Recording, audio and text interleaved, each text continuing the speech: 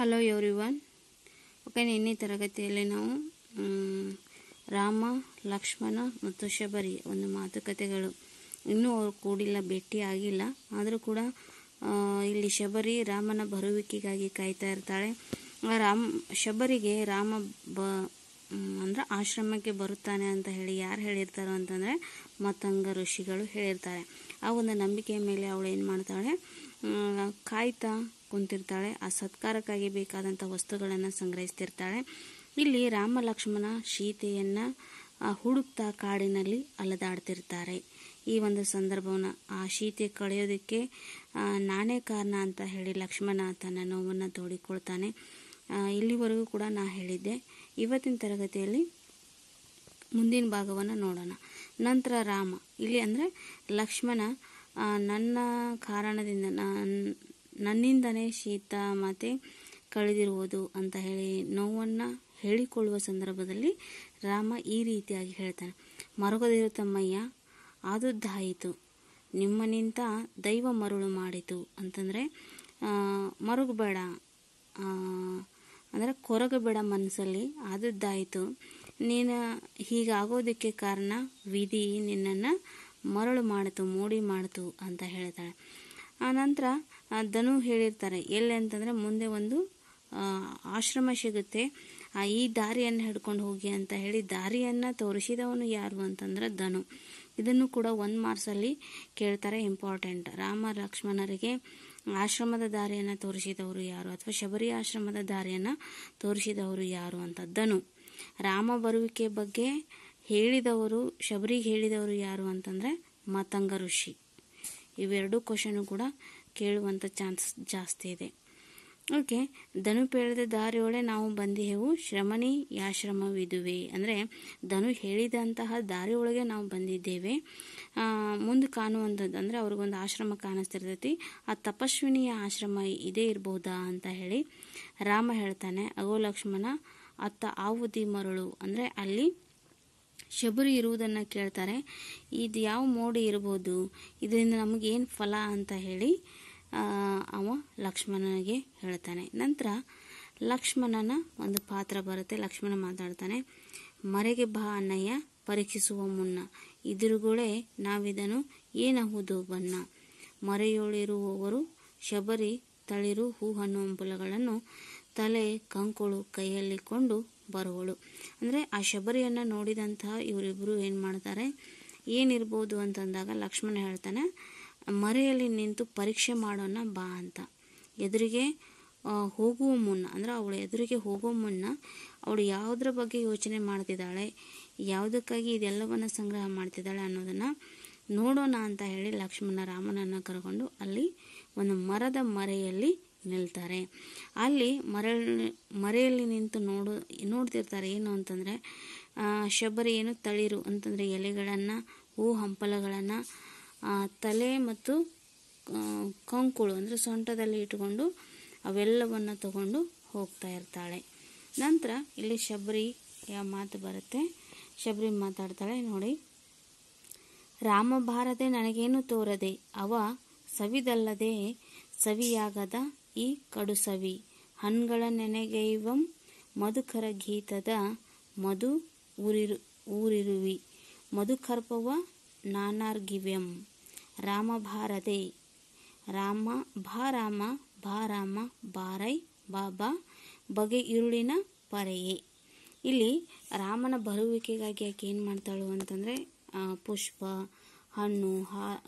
ಹಣ್ಣುಗಳನ್ನು ಎಲ್ಲವನ್ನೂ ಕೂಡ ಸಂಗ್ರಹ ಮಾಡ್ತಿರ್ತಾಳೆ. ಇಲ್ಲಿ ಇವ್ರ ಮರೆಯಲ್ಲಿ ಅವಳು ಏನು ಮಾಡ್ತಿದ್ದಾಳೆ ಅನ್ನೋದನ್ನು ನಿಂತು ನೋಡುವಂಥವ್ರು ಯಾರು ಅಂತಂದರೆ ರಾಮ ಮತ್ತು ಲಕ್ಷ್ಮಣ.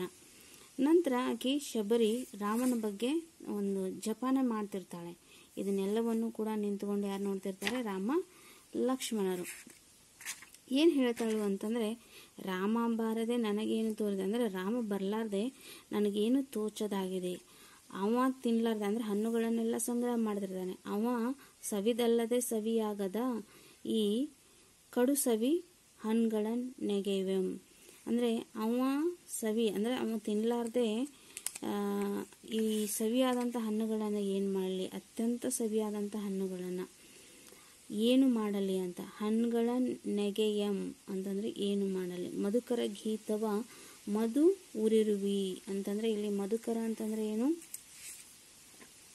ದುಂಬಿ. ಮಧುಕರ ಅಂತಂದರೆ ದುಂಬಿ.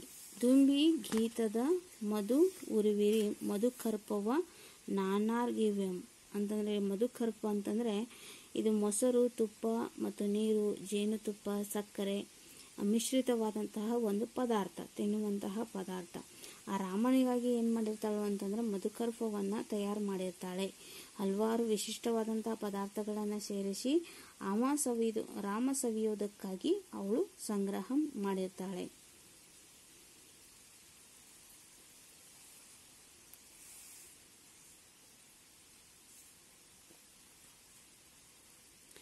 ನಂತರ ರಾಮ ಬಾರದೆ ಇವು ಎಲ್ಲವನ್ನ ಏನು ಮಾಡಲಿ ಅಂತ.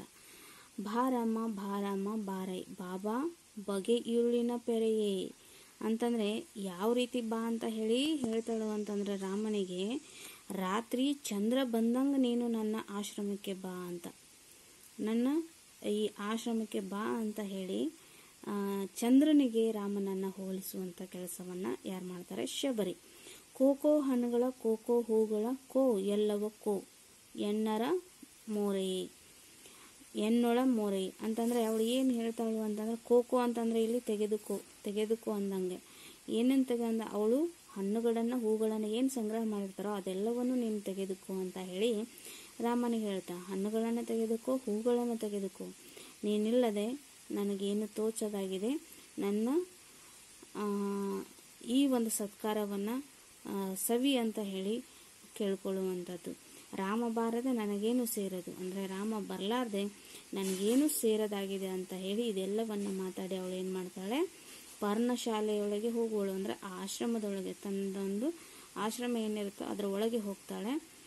ರಾಮ ಲಕ್ಷ್ಮಣರು ಕಾಣಿಸಿಕೊಳ್ತಾರೆ. ಅಂದರೆ ಇಲ್ಲೇನು ಅವಳು ಮಾತನಾಡಿ ಇದೊಂದು ನಾಟಕ ಮಂಟಪಕ್ಕೆ ಸಂಬಂಧಪಟ್ಟಂತೆ ಗೀತ ನಾಟಕ ಅಂತ ಹೇಳಿದ್ದೀನಿ.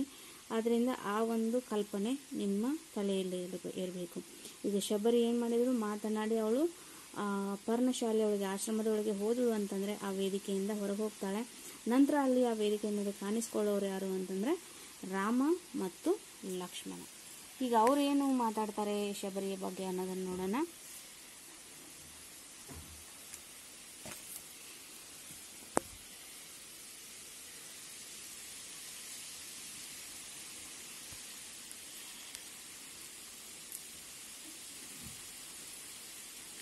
ಏನಾಗಿತ್ತು ಹಂಬಲಿಪ ಈ ಜಟಿಲ ಕಬರಿ. ಇಲ್ಲಿ ಜಟಿಲ ಕಬರಿ ಅಂತಂದರೆ ಜಡೆಯಾಕಾರದ ತುರುಬುಳ್ಳವಳು ಯಾರು ಅಂತಂದರೆ ಶಬರಿ. ಇದನ್ನು ಸಮಾಸ ಪದವಾಗಿಯೂ ಕೂಡ ಹೇಳ್ಬೋದು. ಆ ಉದರ ಮುಖ ನೋರದೆ ಅಂದರೆ ಹೊಳೆಯುವಂಥ ಮುಖ. ರಾಮ ಶಬರಿಯ ಬಗ್ಗೆ ಹೇಳ್ತಿದ್ದಾನೆ. ಜಟಿಲ ಕಬರಿ ಅಂದರೆ ತುರುಬನ್ನು ಉಳ್ಳವಳು ಮತ್ತು ಹೊಳೆಯುವಂಥ ಮುಖ ಉಳ್ಳವಳು ತಪಸ್ವಿನಿ ಯಾರು ಅಂತಂದರೆ ಶಬರಿ. ಶಬರಿಗೆ ಉಪಕಾರವೆನಿತಿಲ್ಲ ಈಕೆಗೆನ್ನಿಂದ ಆದೊಡೆಯು ನೆನೆಯುತ್ತಿಹಳೆನಿತರ್ತಿಯಿಂದ ನಾಚುತಿಹೆನಿ ಪೂಜೆಯಿ ನಲುಮೆಯಿಂದ. ಅವನು ಹೇಳ್ತಾನೆ, ಈ ಒಂದು ತುರುಬನ್ನು ಉಳ್ಳಂತಹ ಹೊಳೆಯುವಂಥ ಮುಖ ಉಳ್ಳಂತಹ ಅವಳಿಗೆ ನನ್ನಿಂದ ಏನೂ ಉಪಕಾರ ಇಲ್ಲ, ಆದರೂ ಕೂಡ ಅವಳು ಏನು ಮಾಡ್ತಿದ್ದಾಳೆ? ನನ್ನನ್ನು ನೆನೆಸ್ಕೋತಿದ್ದಾಳೆ, ನನಗಾಗಿ ಕಾಯುತ್ತಿದ್ದಾಳೆ. ನಾಚುತಿಹೆನಿ ಅಂದರೆ ನನಗೆ ನಾಚಿಕೆ ಆಗ್ತಿದೆ ಆ ಪೂಜ್ಯಳ ಪ್ರೀತಿಯಿಂದ ಅಂತ ಹೇಳ್ತಾನೆ. ಅಂದರೆ ನನ್ನಿಂದ ಏನೂ ಅವಳಿಗೆ ಪ್ರಯೋಜನ ಇಲ್ಲ, ಆದರೂ ನನಗಾಗಿ ಕಾಯ್ತಿದ್ದಾಳೆ ಅಂತ.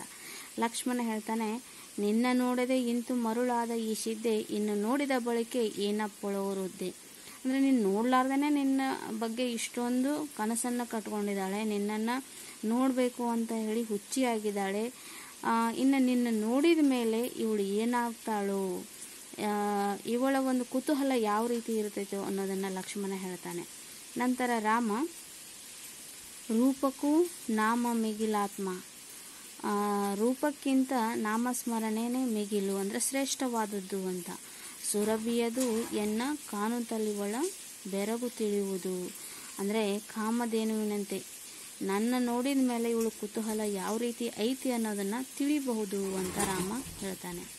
ನಂತರ ಲಕ್ಷ್ಮಣ ನಿತ್ಯ ನೋಡುತ್ತಲಿಹೇನು ಬೆರಗು ತನಿಯದಿದೆ ಪರೀಕ್ಷಿಸುವ ಬಾ ಇದನ್ನು ಶ್ರಮಣೀಯ ಆಶ್ರಮದ ಅಂದರೆ ಹಾಗಾದರೆ ನಿತ್ಯ ನೋಡುತ್ತಾ, ಅಂದರೆ ನಾನು ನಿನ್ನನ್ನು ನಿತ್ಯನೂ ನೋಡ್ತಾ ಇದ್ದೀನಿ. ಆ ಶಬರಿ ನಿನ್ನನ್ನು ನೋಡಿದ ಮೇಲೆ ಅವಳ ಒಂದು ಕುತೂಹಲ, ಆಶ್ಚರ್ಯ ಯಾವ ರೀತಿ ಆಗುತ್ತೆ, ಪರೀಕ್ಷೆ ಮಾಡೋಣ ಬಾ ಅಂತ ಹೇಳಿ ಲಕ್ಷ್ಮಣ ಹೇಳ್ತಾನೆ. ನಡೆ ಮುಂದೆ ಲಕ್ಷ್ಮಣ ಅಂತ ಹೇಳಿ ರಾಮ ಹೇಳಿದಾಗ ಲಕ್ಷ್ಮಣ ಇಂದು ನೀನೇ ಮುಂದೆ, ನಾನಿರುವೆ ಹಿಂದೆ, ಅಂದರೆ ನೀನೇ ಮುಂದೆ ನಡಿ, ನಾನೇ ನಿನ್ನ ಹಿಂದಿಂದ ಬರ್ತೀನಿ ಅಂತ ಹೇಳಿ ರಾಮ ಮತ್ತು ಲಕ್ಷ್ಮಣರು ಎಲ್ಲಿಗೆ ಹೋಗ್ತಾರೋ ಅಂತಂದರೆ ಆಶ್ರಮದ ಒಳಗಡೆ ಹೋಗ್ತಾರೆ. ಅಲ್ಲಿ ಕೆಲವೊಂದು ಸನ್ನಿವೇಶ, ಇದು ಏನು ಬ್ರಕೆಟಲ್ಲಿ ಕೊಟ್ಟಿರ್ತಾರಲ್ಲ ಅದನ್ನು ಯಾರೂ ಕೂಡ ಹೇಳಲ್ಲ, ಅಲ್ಲಿ ಇರುವಂಥ ಒಂದು ಸನ್ನಿವೇಶವನ್ನು ಇಲ್ಲಿ ವರ್ಣನೆ ಮಾಡಿರುವಂಥದ್ದು. ಒಳತೆರೆ ಎದ್ದು ವಿಶಾಲವಾದ ಶಬರಿ ಆಶ್ರಮವನ್ನು ತೋರುವುದು. ಅಲ್ಲಿ ದೂರದಲ್ಲಿ ಹಿಂಬದಿಗೆ ವೇದಿಕೆ ಇದೆ. ಅದರ ಸುತ್ತ ಆಶ್ರಮದ ಸಿದ್ಧರು ಅಲಂಕರಿಸಿ ಹೋದ ಹೂವು ಇನ್ನೂ ಬಾಡದಂತಿವೆ. ವೇದಿಯಲ್ಲಿ ಅಗ್ನಿ ಹೊಗೆಯಾಡುತ್ತಿದೆ. ಶಬರಿ ನಿನ್ನೆ ರಾಮನಿಗೆಂದು ಆರಿಸಿ ತಂದ ಈಗ ಬಾಡಿ ಹೋಗಿರುವ ಹೂವು, ಹಣ್ಣು, ತಳಿರುಗಳನ್ನು ವಿಂಗಡಿಸುತ್ತಾ ಅವುಗಳ ಜಾಗದಲ್ಲಿ ಹೊಸದನ್ನು ಇಡುತ್ತಾ ಇದ್ದಾಳೆ. ಇವುಗಳನ್ನು ಉದ್ದೇಶಿಸಿ ಈ ಥರ ಹಾಡುತ್ತಾಳೆ. ಅಂದರೆ ಅಲ್ಲಿ ವೇದಿಕೆ ಮೇಲೆ ಮತ್ತೆ ಶಬರಿ ಪ್ರವೇಶ ಆಗುತ್ತೆ. ಅವಳು ಏನು ಮಾಡ್ತಾಳೆ ಅಂದ್ರೆ ಆಶ್ರಮ ಒಳಗಡೆ ಯಾವ ರೀತಿ ಇದೆ ಅನ್ನೋದನ್ನು ಹೇಳ್ತಾರೆ. ಅಗ್ನಿ ಉರಿತಾ ಇರ್ತೈತಿ ಅಂತ ಹೇಳ್ತಾರೆ. ಅಂದರೆ ಈಗ ಮತಂಗ ಋಷಿಗಳು ಇಲ್ಲ, ಅಲ್ಲಿ ಶಬರಿ ಮಾತ್ರ. ಆದರೆ ಮತಂಗ ಋಷಿಗಳಿದ್ದಾಗ ಯಾವ ರೀತಿ ಆಯಿತೋ ಈಗಲೂ ಅದೇ ರೀತಿಯಾಗಿದೆ ಅನ್ನೋದು ಒಂದು ಕವಿ ಹೇಳಿರುವಂಥದ್ದು.